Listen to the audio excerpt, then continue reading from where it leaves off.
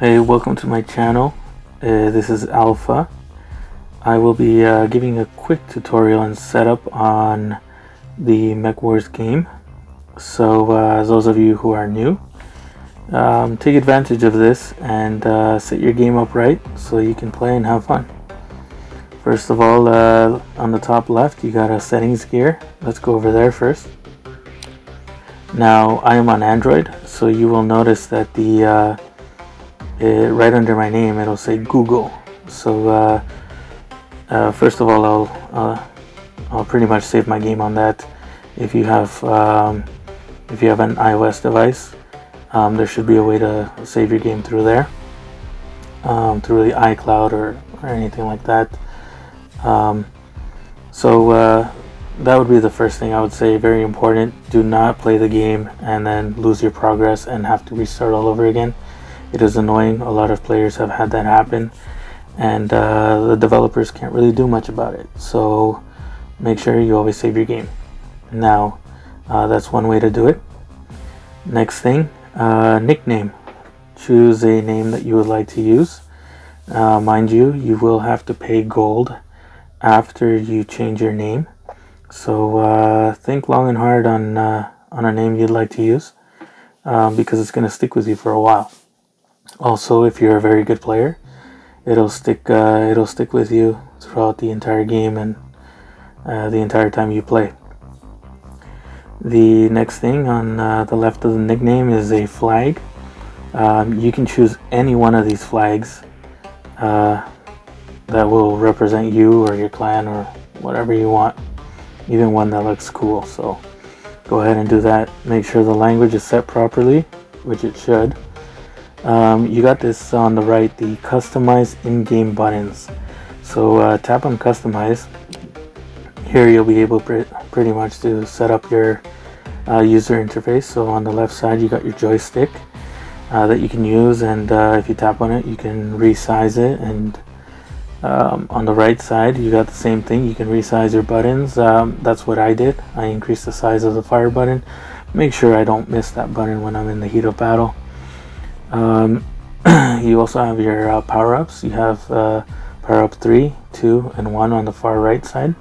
You can move those anywhere on the screen to make it easier for you. Now, when I'll talk about the power-ups in a sec. You do have your two abilities, ability 1, ability 2, which is fairly standard. You'll get used to just seeing where they are and just using them as accordingly. But with the power-ups, you gotta watch for that, because when you buy your power-ups, they will be different, and I will show you why. So here you have power-up 3 at the top, 2 in the middle, 1 at the bottom. Now, if I go home and I go into battle, you'll notice that my power-ups are set.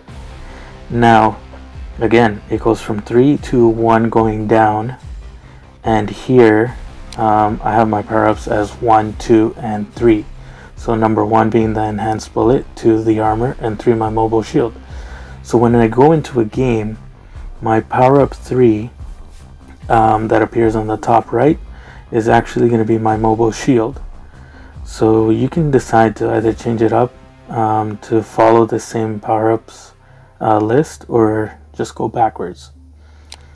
So make sure you have all that set up in the customize. You also have a forum and a Discord. I do encourage you to join the Discord server. There's a lot of great players on there, and you can ask many questions and have the developers even answer you. So that's something really cool about this game. You got the gameplay on the in the middle there. I have my sound effects turned all the way up, my music turned all the way up. If I want to bring down the volume, I can, but I just like to hear the music playing in the background. Touch sensitivity. Now, it usually starts around the middle, and as you gradually play, you might want to mess with that a little bit. I have gotten used to playing at a higher sensitivity rate. Some people have it all the way maxed. I'm okay where I am. So just play where you feel most comfortable at. Measurement units. is meters and miles. I'm just sticking with meters. I'm not even going to touch that. You don't really have to do anything with that, but it'll help you when you're trying to aim and get into range. In terms of the other stuff like atomic vertical view, just leave it the same. Auto lock when shooting a robot, leave that off. There's no need for that. Switch over to graphics. Now this is very important. If you're using a low-end device, I encourage you to put everything on low. So if you're on a high-end device, put everything on high. Any old devices, right, just keep it somewhere where your frame rate's going to be pretty much stable. We got shadows. Again, if you're in a low-end device, you can turn that off. If you're in a high-end, you can keep that on. High resolution textures, same thing. You can turn it off or you can turn it on. It's up to you. You got the fog, same thing. Screen resolution, I have it on ultra as I have a brand new phone. If you're playing on a new device, yeah, you can put it on high or ultra. If you're playing on a low-end device or an older model, you can use low and you'll just play just fine. You won't lag too much. So those are pretty much the setups for that. If you click on your name, you'll notice that your profile pops up. Here you can look at all your stats.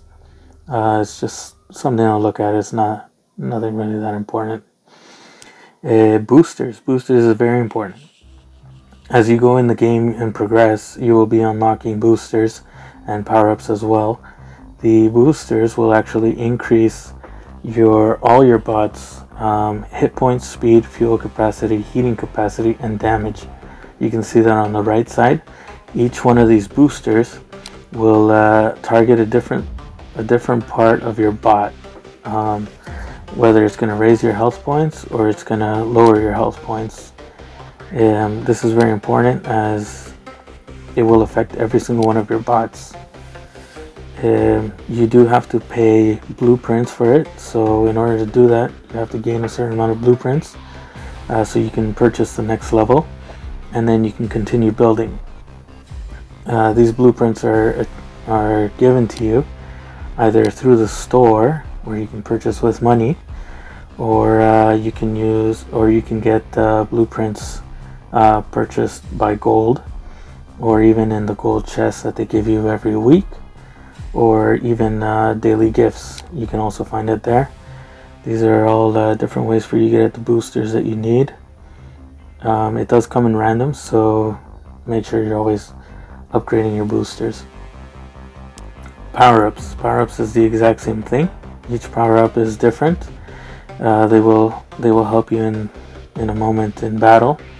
If you use them right, you'll gain an advantage. If you use them wrong, it's going to take you a lot of hits in order to try to get them back again. So use them accordingly. Use them to when you need them. And yeah, same thing. You use blueprints in order to level these things up and to acquire them. So make sure you do your best to max them out. They do cost silver. So yeah, make sure you do that. I'll catch you guys on the next one.